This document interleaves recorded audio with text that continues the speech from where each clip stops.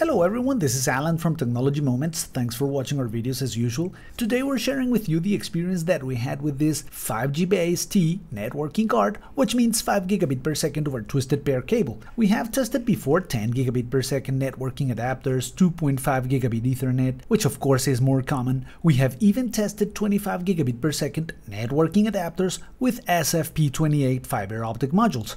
But what about 5 gigabit per second? Let's see how it works and what advantages you might have when implementing this standard. For this, we're going to use and share the experience that we had with this, the Wavlink 5 gigabit per second PCI Express networking adapter, compatible with all PCI Express ports and the most important operating systems.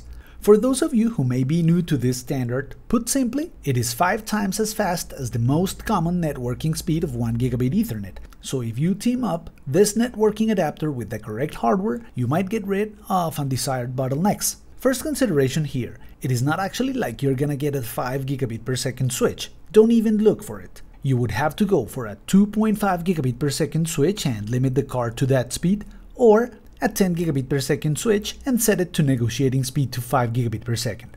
Both are great options. Hardware available for both Ethernet standards, 2.5 Gbase-T and 10 Gbase-T are very common today. However, 10 Gbase-T remains very expensive. Not so much anymore if you go for 2.5 gigabit Ethernet. Also, if you have a bigger network infrastructure where you have a server, 5 gigabit per second can be very useful for backups, virtual servers, and more. Direct linking from one server to another one using these cards and not using any switch is another great alternative. Installing this card is very simple. However, you must stick to the traditional method of connecting the card, powering up your computer, and installing the driver of your particular operating system. It is included in the memory. You will find all the drivers that you need, or you can choose to download the most recent versions of them. Once you run the installation, the hardware is going to be properly installed and it'll appear in your device manager and it'll be ready to use.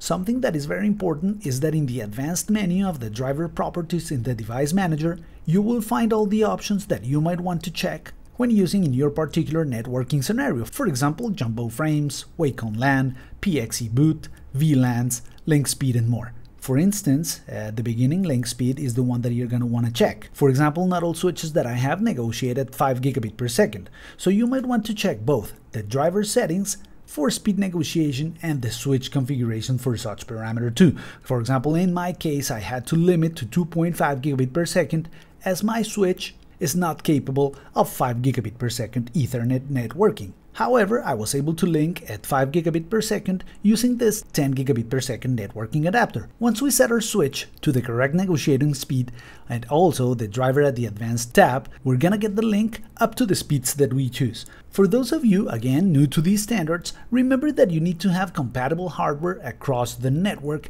to get the speed that you want. As you can see right here, all networking components between the network source and the destination need to have at least the minimum speed that you require. Let's also remember that 5 gigabit per second is also going to be above what a lot of hardware may be able to maintain as reading or writing speeds. But if you're searching for 5 gigabit per second, you already may know that. You might be able to install it, for example, in specific hardware due to the compatibility of the PCI Express port, but the rest of the hardware may not be up to the power data transfer needs for these cards. So that is something to consider.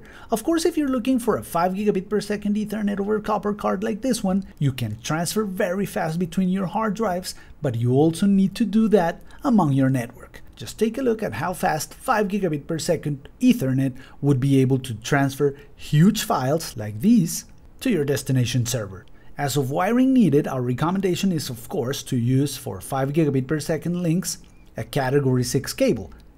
Cabling is usually what people tend to underestimate the most as a critical component of your network. Will you be able to get speeds of 5 gigabit per second with a Cat5e cable? Yes, you will. Just as, for example, you will be able to extend beyond 120 or 130 meters for gigabit Ethernet. We've done it before and it's worked great, only that it is outside networking standard parameters. However, such cable length will be well below the Ethernet standard and will also depend on the quality of such cable for 5 gigabit per second. Much better would be using category 7 cabling, but let's get real. Not all companies, small offices, and buildings have such cabling available. Overall, we liked very much this networking card. It is very reliable. It continues to be a great alternative to higher speed networking and also for advanced users, networking administrators, regional operation centers, and more, where fast data transfer for replication, data backups, and synchronization takes place. We do it in our hardware and it is a must. Okay guys, hope this video was as informative as it was intended. Remember that your kind subscription to our channel and hitting the like button is your great support. See you next time.